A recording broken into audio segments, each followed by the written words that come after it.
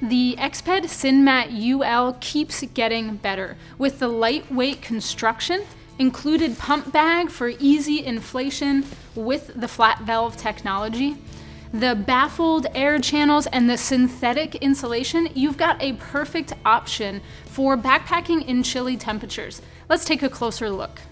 I like the SynMat because it's easy to use, and with all of the different technologies, it's easy to see why this is a fan favorite for all around backpacking.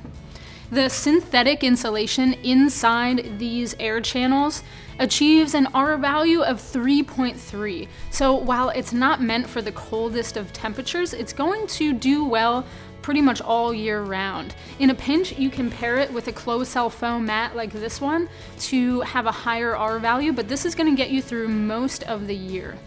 Now, the synthetic insulation isn't just loose inside the air channels.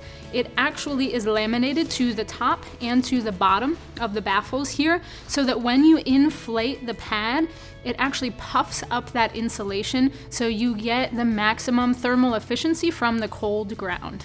When it's fully inflated, you get about 2.8 inches of thickness, and that's great for a side sleeper like me. Your shoulders and your hips aren't digging into the ground, so it really keeps you afloat.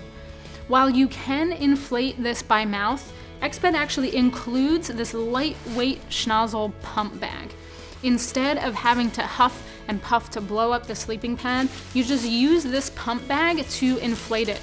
Something like this has been a lifesaver for me, especially when I'm camping up high and I'm short of breath anyway.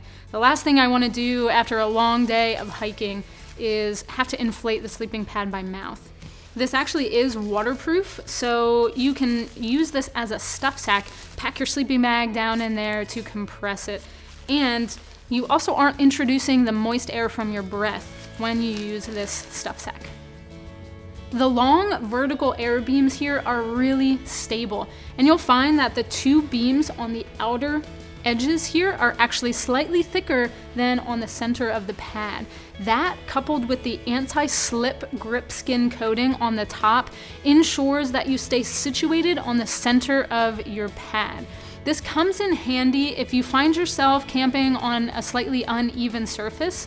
That grip skin coating will keep the fabrics of your sleeping bag kind of stuck to the pad. You'll be cradled on the inside of the pad, and you won't find yourself slowly slipping off of that pad throughout the night.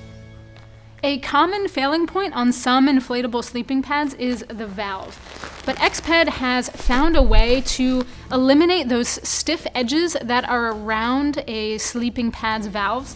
They actually have these flat valves that are circular, and they're incredibly durable, so they're gonna last the lifetime of the pad. And here you can see an inflate valve and a deflate valve. They're incredibly easy to use. If I open the inflate valve, it's a one-way valve, so as you push air into it, if you need to take a break, the air doesn't immediately come back out, which is really handy. Now, if you want to just leak a little bit of the air out of it, if you've inflated it too much, you can actually push on that slightly, and it lets a little bit of air out at a time. This pairs really easily with the included schnozzle pump bag. So all you need to do is take the end of the schnozzle here, clip it right to this inflate valve, and then inflate the pad using this pump sack. When you're ready to deflate the pad after a great night's sleep, this deflate valve is really simple. You just pop that open and the air literally rushes out of it. So that's great in the morning when you're trying to pack up camp really quickly. All you have to do is push the air out of that pad and it comes out really easily. Some valves that I've seen with air pads like this take a lot of effort to push that out, but it's really simple with the deflate and the inflate valves here. Once all the air is let out, it's really easy to pack down. This is the included stuff sack for the medium size. Certainly a backpacking option. I would throw this right inside my pack.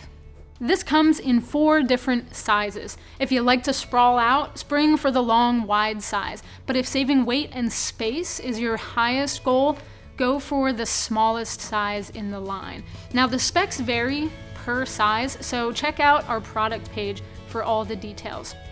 If you're looking for a sleeping pad that's gonna do it all from camping to backpacking over many different seasons, check out the Exped SynMat UL.